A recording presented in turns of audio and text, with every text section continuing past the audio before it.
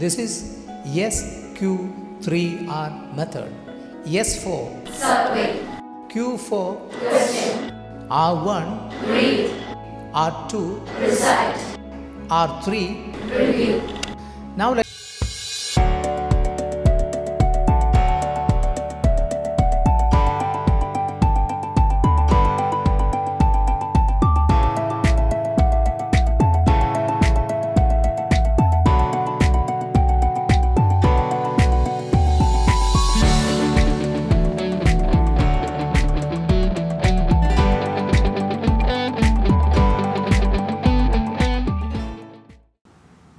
Have A great day. നാം 10ാം ദിവസത്തിലേക്ക് പ്രവേശിച്ചിരിക്കുകയാണ്. 9 ദിവസം പഠിച്ച ക്ലാസ്സുകൾ ഒരുമിച്ച് ഡിസ്ക്രിപ്ഷൻ ബോക്സിൽ ലഭ്യമാണ്. ഇന്ന് നാം പഠിക്കുന്നത് രാവിലെ എഴുന്നേൽക്കുമ്പോൾ മുതൽ ഇംഗ്ലീഷ് ചിന്തിക്കാനും പറയാനും ആണ് നാം ഇന്ന് പഠിക്കുന്നത്. നാം രാവിലെ കണ്ണു തുറന്നു, ബെഡിൽ തന്നെ കിടക്കുകയാണ്. അപ്പോൾ പുറത്ത് മഴയുണ്ട്. അപ്പോൾ നാം നമ്മളോട് തന്നെ മനസ്സിൽ ചോദിക്കുകയാണ്, ഈസ് ഇറ്റ് റെയിനിങ് ഔട്ട്സൈഡ്? മഴ പെയ്യുകയാണോ പുറത്ത്? Yes, it is raining. മഴ പെയ്യുകയാണ്. It is raining heavily. ശക്തമായി മഴ പെയ്യുന്നു. മഴ ചാറുകയാണെങ്കിൽ ഇറ്റ് ഈസ് ഡ്രിസിലിംഗ്. മഴ ചാറുകയാണ്. മഴ ശക്തമായിട്ട് പെയ്യുകയാണ് എന്ന് പറയുന്നതിന് ഒരു ഇഡിയമുണ്ട്. It is raining cats and dogs.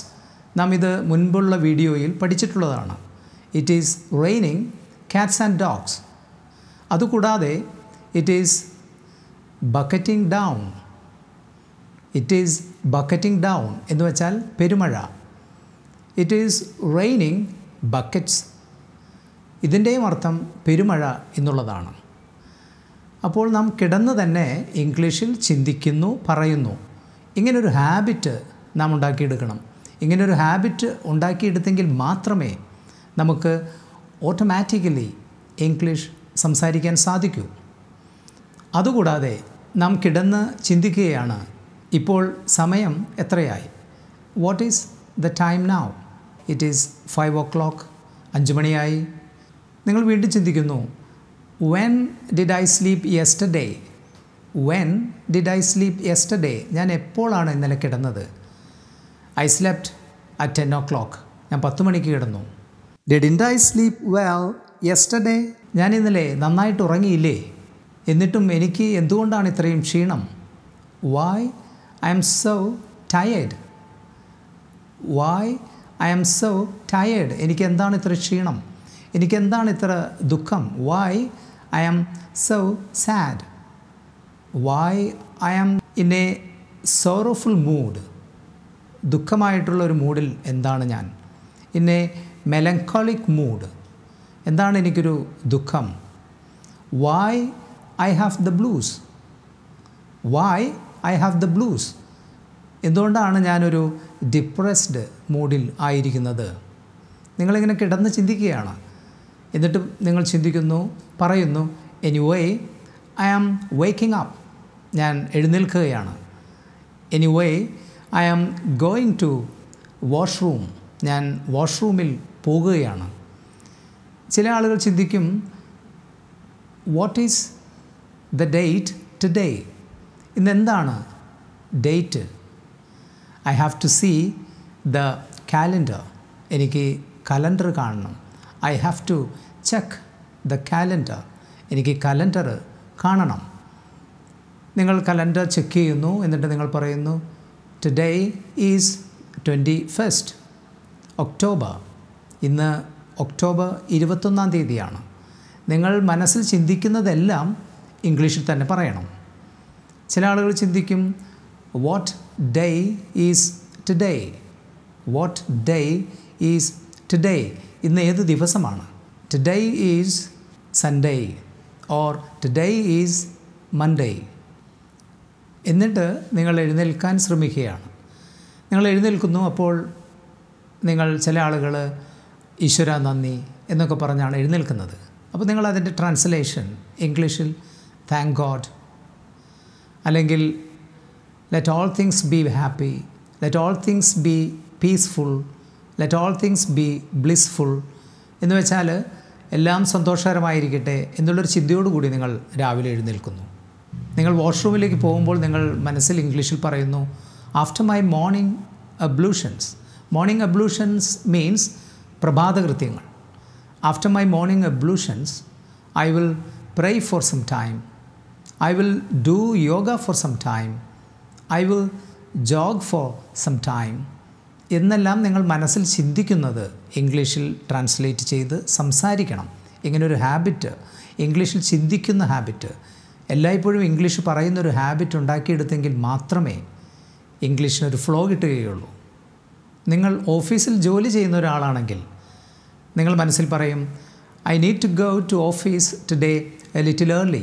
എനിക്കൊന്നൊരൽപ്പം നേരത്തെ പോകണം. I have a lot of work to do. എനിക്ക് ഒരുപാട് ജോലി ചെയ്തു തീർക്കാനുണ്ട്. നിങ്ങളൊരു വീട്ടമ്മയാണെങ്കിൽ നിങ്ങളെങ്ങനെ ചിന്തിക്കും? I have a lot of work to do. What shall I prepare for breakfast today? ഞാൻ ഇന്ന് എന്തുണ്ടാക്കും?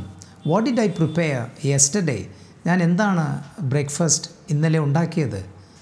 I prepared steam cake. ഞാൻ ഇന്നലെ സ്റ്റീം കേക്കാണ് ഇന്നുണ്ടാക്കിയത്.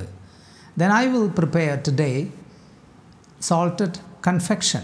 ഞാൻ ഇന്ന് ഉപ്പുമാവ് ഉണ്ടാക്കും. I want to do it early. എനിക്ക് നേരത്തെ ഉണ്ടാക്കണം. Because my husband wants to go early today.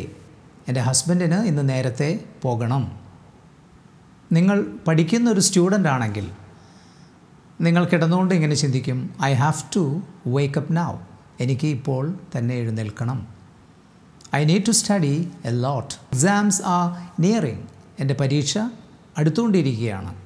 അപ്പോൾ നിങ്ങൾ കേൾക്കുന്ന ഒരു സ്വരം, അതിൽ നിങ്ങൾക്ക് മനസ്സിലായ അമ്മ ബ്രേക്ക്ഫാസ്റ്റ് ഉണ്ടാക്കുകയാണെന്ന്.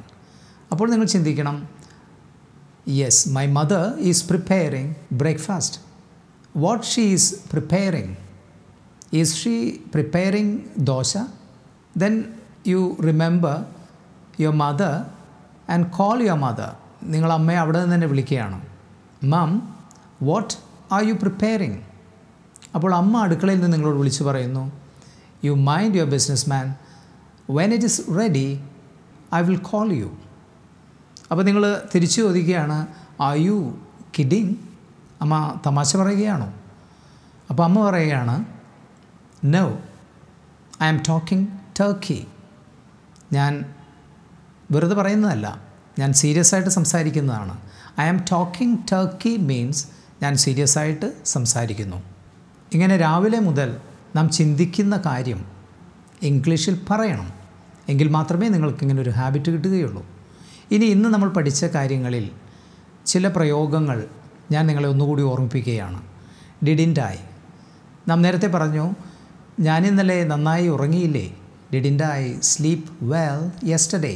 ഇന്നലെ ഞാൻ നന്നായിട്ട് ഉറങ്ങിയില്ലേ? Didn't I? ഉദാഹരണത്തിന്, Didn't you attend the interview yesterday? ഇന്നലെ നീ ഇൻ്റർവ്യൂ അറ്റൻഡ് ചെയ്തില്ലേ? നെഗറ്റീവായിട്ടുള്ള ചോദ്യങ്ങൾ ചോദിക്കുമ്പോഴാണ് Didn't I, Didn't you എന്നൊക്കെ പറയുന്നത്. നമ്മൾ സാധാരണ സംസാരത്തിൽ ഇങ്ങനെ പറയും, ഞാൻ പറഞ്ഞില്ലേ? Didn't I tell you? ഞാൻ പറഞ്ഞില്ലേ? ബ്രിട്ടീഷ് ഇംഗ്ലീഷിൽ ഡിഡിൻറ്റ് എന്ന് കേൾക്കത്തില്ല. അവർ പറയുമ്പോൾ didn't I, didn't I, didn't എന്ന് തിരിച്ച് കേൾക്കത്തില്ല. ഡിൻറ്റ് ഐ എന്ന് മാത്രമേ കേൾക്കത്തുള്ളൂ. ഇതിനകത്ത് പഠിച്ച വേറൊരു പ്രയോഗം I have to go A little early. എനിക്കൊരൽപ്പം നേരത്തെ പോകണം. ഈ ഐ ഹാവ് ടു എന്ന് പറയുന്നതും I want to go A little early എന്ന് പറയുന്നതിലും തമ്മിലുള്ള ചെറിയ വ്യത്യാസം. I have to go now എന്ന് വെച്ചാൽ എനിക്ക് ഇപ്പോൾ പോകേണ്ടതുണ്ട്. അതൊരു നെസസിറ്റി ഓർ ഏർജൻസിയാണ് കാണിക്കുന്നത്. എനിക്ക് പോകാതെ പറ്റത്തില്ല. ഐ വോണ്ട് ടു ഗോ എന്ന് വെച്ചാൽ എനിക്ക് പോകണം. ഇപ്പോൾ പോയില്ലെങ്കിലും വലിയ പ്രശ്നമില്ല എന്നുള്ളൊരു ധ്വനിയുണ്ട് അതിനകത്ത്. പക്ഷേ സുപ്പീരിയറായിട്ടുള്ള ഒരാളോട് ചെന്നിട്ട് നമുക്ക് നിങ്ങൾ വർക്ക് ചെയ്യുന്ന സ്ഥാപനത്തിൽ ഒരു പ്രൈവറ്റ് ഫേം ആണെങ്കിൽ സുപ്പീരിയറായിട്ടുള്ള ഒരാളോട് അങ്ങനെ പറയാൻ പറ്റത്തില്ല, sir I have to go now, എനിക്കിപ്പോൾ പോകണം എന്ന് പറയാൻ പറ്റത്തില്ല. അവിടെ നാം ഉപയോഗിക്കേണ്ടത് sir May I go now, ഞാൻ പൊക്കോട്ടെ, നിങ്ങൾ എന്നെ പോകാൻ അനുവദിക്കുമോ എന്നുള്ളതാണ്. മെയ് എന്നുപയോഗിക്കുന്നത് പെർമിഷന് വേണ്ടിയാണ്. അതുകൊണ്ടാണ് നമ്മൾ ഒരു റൂമിലോട്ട് കയറി ചെല്ലുന്ന സമയത്ത് ഡോറിൽ നോക്ക് ചെയ്തതിന് ശേഷം നമ്മൾ പറയുന്നത് sir May I come in, ഞാൻ വന്നോട്ടെ? മെയ് ഐ സിറ്റ് ഹിയർ, ഞാൻ ഇവിടെ ഇരുന്നോട്ടെ എന്നൊക്കെ ചോദിക്കുന്നത്. മെയ് എന്ന് പറയുന്നത് പെർമിഷനാണ്. അപ്പോൾ ഐ ഹാവ് ടു എന്ന് വെച്ചാൽ ഒരു അർജൻസി, ഒരു നെസസിറ്റിയാണ് കാണിക്കുന്നത്. ഐ നീഡ് ടു എന്ന് പറയുന്നൊരു പ്രയോഗം നമ്മൾ ഇതിൽ പറഞ്ഞു. ഐ നീഡ് ടു ഗോ, എനിക്ക് പോകേണ്ട ആവശ്യമുണ്ട്, അത്യാവശ്യമുണ്ട് എന്നാണ് സൂചിപ്പിക്കുന്നത്. ഐ നീഡ് ടു സ്റ്റഡി, എനിക്ക് പഠിക്കേണ്ടതുണ്ട്. You need to speak English, നീ English സംസാരിക്കേണ്ടതുണ്ട്. You need to talk well, നീ നന്നായി സംസാരിക്കേണ്ടതുണ്ട്. ഇപ്പോൾ നാം പറഞ്ഞത് I have to, I need to. ഈ പ്രയോഗങ്ങളെല്ലാം വീണ്ടും വീണ്ടും കേട്ടുപഠിച്ചാൽ നമുക്ക് മനോഹരമായിട്ട് ഇംഗ്ലീഷ് സംസാരിക്കാം. 30 ദിവസം കൊണ്ട് മനോഹരമായിട്ട് സ്റ്റാൻഡേർഡ് ഇംഗ്ലീഷ് സംസാരിക്കുന്ന രീതിയാണ് നമ്മൾ ഇപ്പോൾ പഠിച്ചുകൊണ്ടിരിക്കുന്നത്. അതിൻ്റെ 10ാം ദിവസമാണ് ഇന്ന്. ഒരാൾക്ക് ശരിക്കും നല്ല രീതിയിൽ ഇംഗ്ലീഷ് പറയുന്നതിനുള്ള ഗ്രാമറുകളെല്ലാം നാം 9 ദിവസം കൊണ്ട് ഡിസ്കസ് ചെയ്തിരിക്കുന്നു. അപ്പോൾ ഇന്ന് 10ാം ദിവസമാണ്. 20 ദിവസം കൂടി കഴിയുമ്പോൾ നാം വളരെ നന്നായിട്ട് ഇംഗ്ലീഷ് സംസാരിക്കുന്ന ഒരു വ്യക്തിയായിട്ട് മാറും. അപ്പോൾ നാം 10ാം ദിവസത്തെ ക്ലാസ് ഇവിടെ നിർത്തുകയാണ്.